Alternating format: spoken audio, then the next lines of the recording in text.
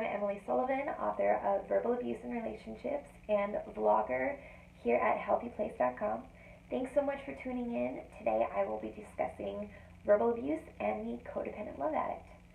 Verbal abuse and the codependent love addict are often very well acquainted because verbal abuse is a common behavior for the narcissistic love addict. And the narcissistic love addict and the codependent love addict often are drawn to each other like a moth to a flame. They are yin and yang to each other's issues and often feed off of each other. Codependent love addicts often exhibit problematic behavior that makes them more susceptible to suffering verbal and physical abuse, more susceptible to ending up with narcissists.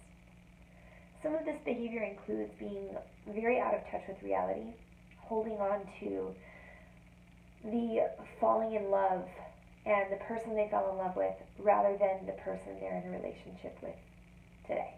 People change, as we all know, right?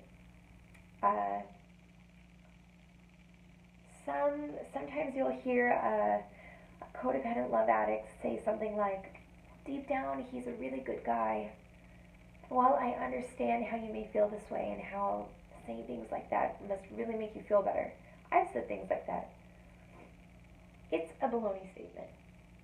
Saying that somebody is a really good person deep down is essentially saying that they're a pretty bad person on the outside.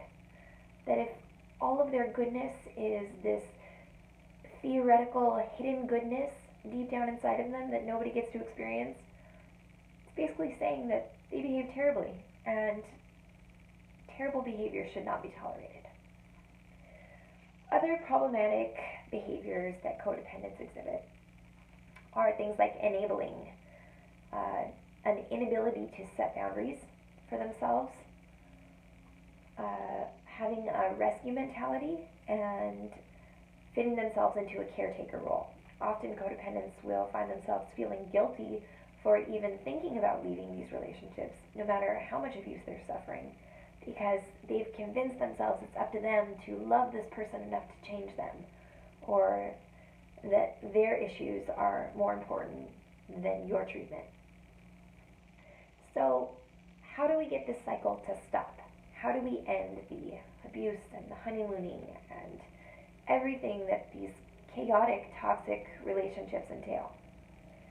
There is hope. Don't worry, there's hope. You need to reach out. Reach out to online communities like Healthy Place. Reach out to your family and your friends who will build you up and remind you that you are worthy of love and being valued, because you are. And reach out to therapists. Reach out to 12-step groups. You are so much better off not trying to get through this alone. There are resources available to you that will help you get through this, help you move on with your life. If you go to 12-step meetings like Love Addicts Anonymous, you'll have a whole support system there. You'll meet tons of people who are going through very similar things that you are. And even if you don't like it, you will walk away having learned something. If you go see a therapist, you'll have a more one-on-one experience, and you can have a very detailed plan on how to get better, how to seek treatment, how to move on. Thank you so much for tuning in, and I hope you continue to check out my blogs. Okay.